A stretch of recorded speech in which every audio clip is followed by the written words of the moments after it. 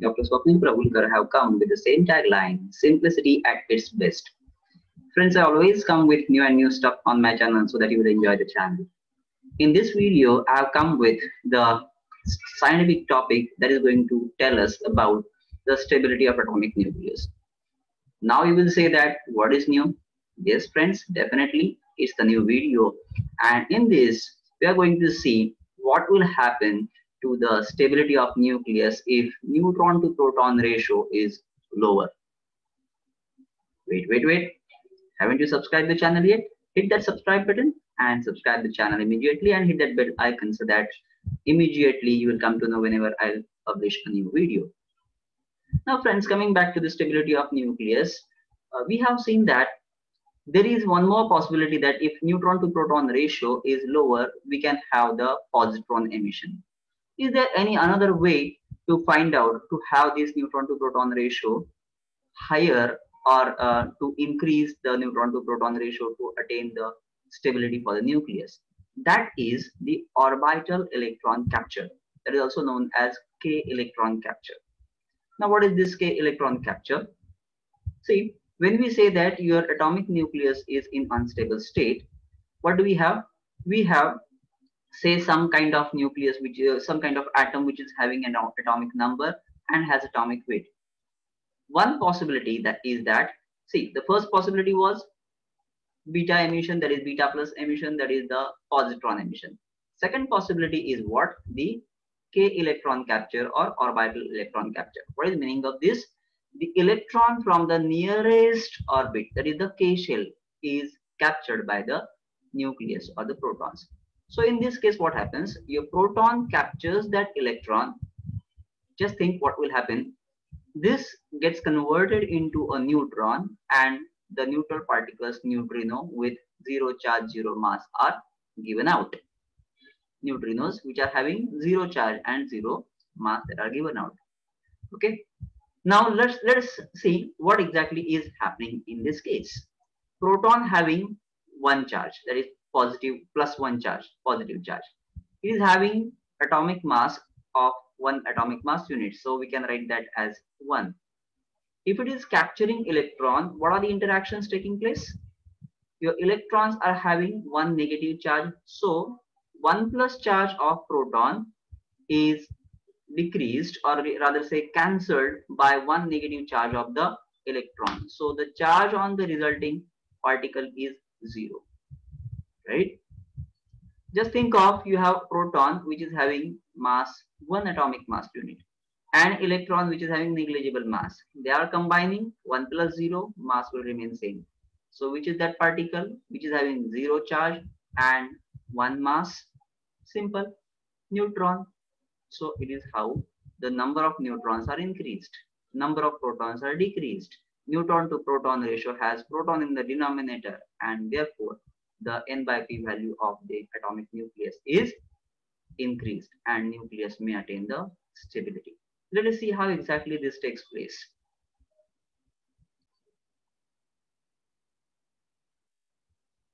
So friends, what do we have? We can have proton which is having 1 plus charge, 1 atomic mass unit as the mass. When this captures the electron which is having minus 1 charge and negligible mass, and it is going to give us 1 minus 1, 0 charge, 1 plus 0, 1 mass, and such particle is neutron. This will happen at the cost of release of neutrinos. Okay. Now let us see what will happen. See, what do we want? We want n by p ratio to be increased. See, let us see whether n by p ratio is increased here or not. P is, which is in the denominator. Yes, P. If you think of, during this conversion, you don't have anything like proton at on the right hand side. So the denominator, value of denominator is decreased. Has the neutron formed? Yes. So value of numerator is increased, and this is how your neutron to proton ratio is increased, and this has taken place by orbital electron capture or K-electron capture. Okay.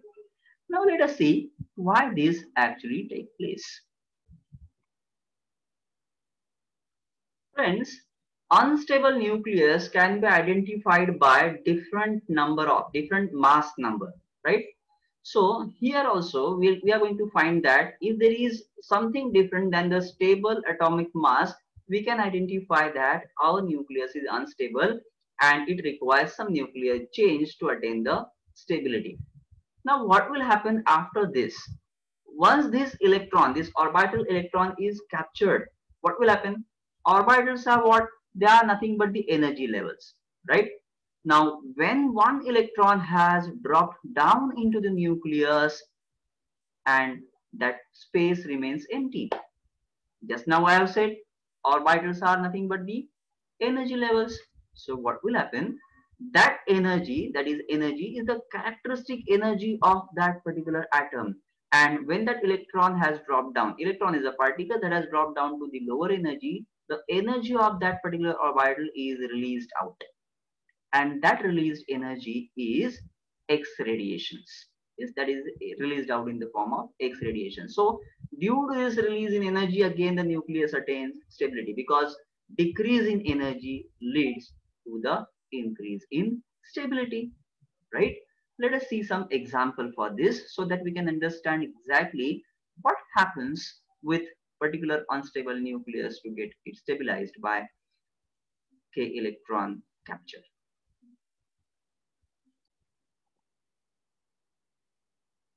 Say for example, we have an unstable nucleus of beryllium. What is the atomic number of beryllium? It is 4. But when it is radioactive, when it is unstable, say it is having atomic mass 7. What will happen? It will, see, look at the neutron to proton ratio. So N by P value for this particular will be, number of protons is what? 4. Number of neutrons will be 7 minus 4, so it will be 3 upon 4. So it will be equal to 0.7500. What will happen? This beryllium will capture the electron which is having -1 charge and 0 mass. What will happen? Now we need not write this neutron because the nuclear changes are going to take place. 4 minus 1, it will give you 3, which is the atomic number 3. Atomic number 3 element is our lithium. 7 plus 0, it is going to remain same 7 by 3. Let us see what will be the ratio, N by P ratio of this. Number of protons is 3, so denominator is 3. 7 minus 3, number of neutrons is 4, so 4 upon 3 will be equal to, it is 1.3333. Has it increased? Yes. The N by P ratio, which was initially 0.7500, has increased to 1.3333. Who will believe whether this is stable or not? See friends, why this is stable? Because the stable lithium will be having the atomic number 3 and atomic mass of 6.9390. So which can be safely taken as 7.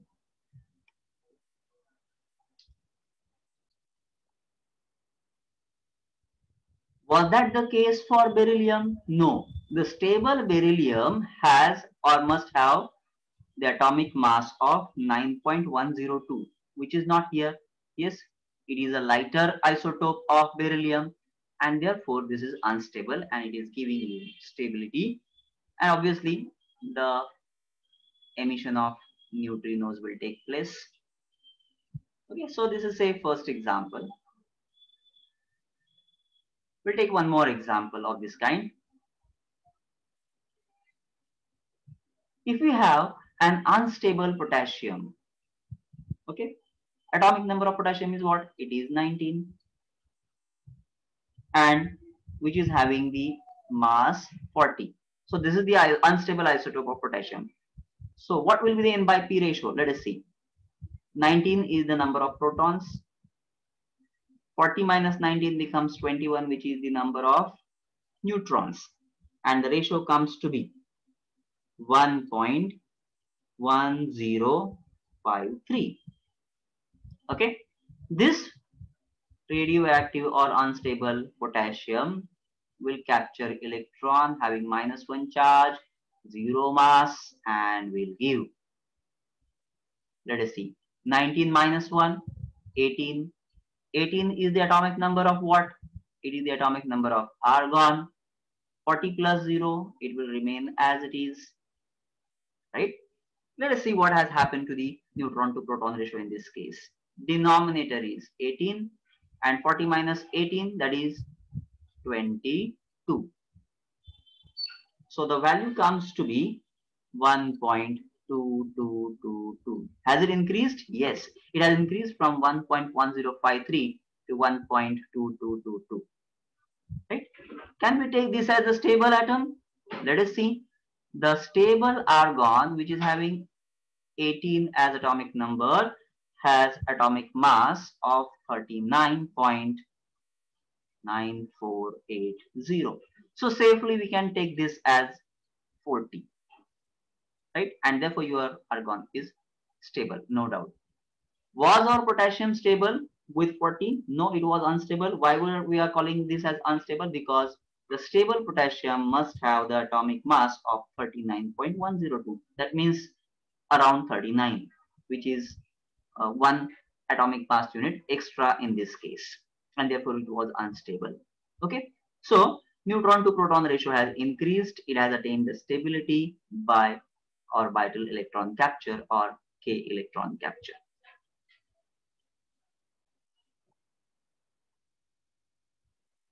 So friends, we must understand when actually this particular change will take place. We must know how much amount of energy the nucleus has. So if the energy is lower than 1.02 million electron volts, then this K electron capture or orbital electron capture take place, right? What will happen if the energy is sufficiently higher? Yes, if the energy is sufficiently higher, the process may take place in two ways. It may either go by positron emission or again electron capture, right? So let us see how that will take place if the energy is higher than, the nuclear energy is higher than 1.02 million electron volts. Which type of emissions will take place? Whether K electron capture is possible or not, or whether the positron emission is possible or not.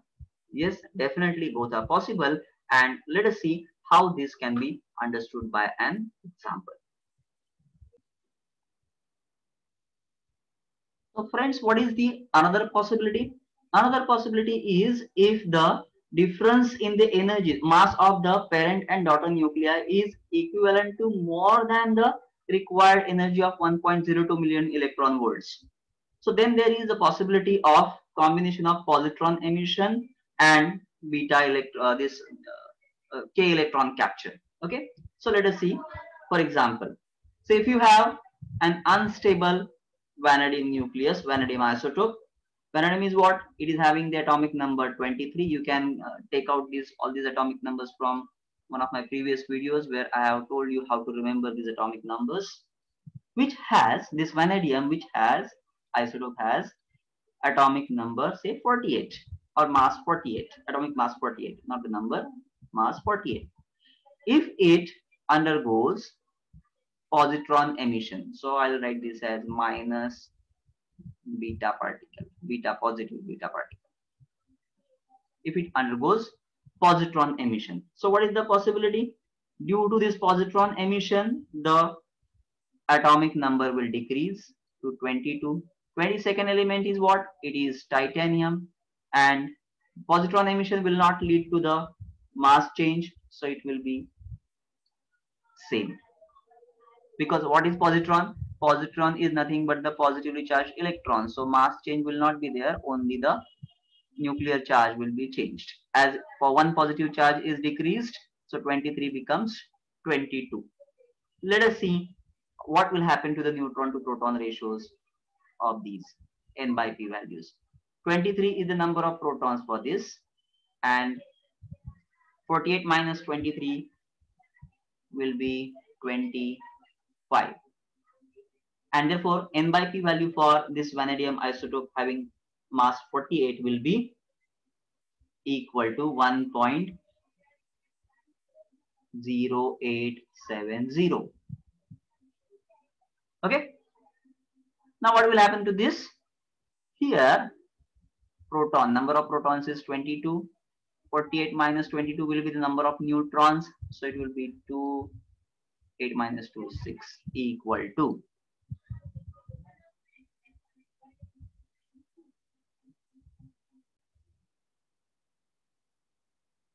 1.18182.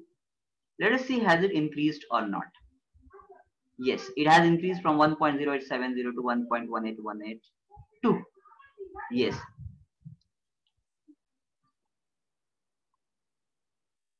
What is the another possibility? Your another possibility is you have vanadium isotope unstable, and that is going to capture the electron which is having -1 charge, negligible mass, and this will give 23 minus 1, 22. Again the same element is obtained, that is titanium, no change in the mass, 48, and obviously the changes will be same. Okay, now among these, let us see whether the stable nucleus is formed or not. Okay, was this vanadium stable? No, because the stable vanadium having atomic number 23 has the mass of 51. That is actually around 50.942. So we can safely take it as 51, but it is lesser. Okay, and what about titanium? Whether the stable titanium has atomic mass 48, let us see. Titanium 22 has atomic mass of 47.90. So definitely it can be safely taken as 48, and therefore this has reached to the stability, and this has reached stability by either positron emission or K-electron capture. Now friends, you will ask that, so why this nucleus do such several processes to get stabilized? What do you want? This nucleus want to get neutron to proton ratio increased. So simply decrease the number of protons and increase the neutron to proton ratio. Is it possible? Yes, it's possible. It's not impossible, but it is very difficult. It is not possible unless and until your nucleus is having very high energy of more than 8 million electron volt, 8 million electron volts. So if you have nucleus of energy more than 8 million electron volts, then it is possible that this nucleus will throw off the proton outside, and it will increase the neutron to proton ratio. So friends, you must have simply understood, you must have clearly understood about why the stability of atomic nucleus can be achieved by orbital electron capture. What is happening? The nearest electron, the electron from the nearest orbital is captured by the proton, that itself gets converted into neutron by the release of neutrinos. Energy is released in the form of X radiations, and your nucleus attains stability. Yes, proton emission is not easier. Hope you have understood all these things. So friends, if you have liked the video, hit that like button, share the video to all so that they also will understand these nuclear transitions taking place to attain the stability. So friends, we'll meet in the next video.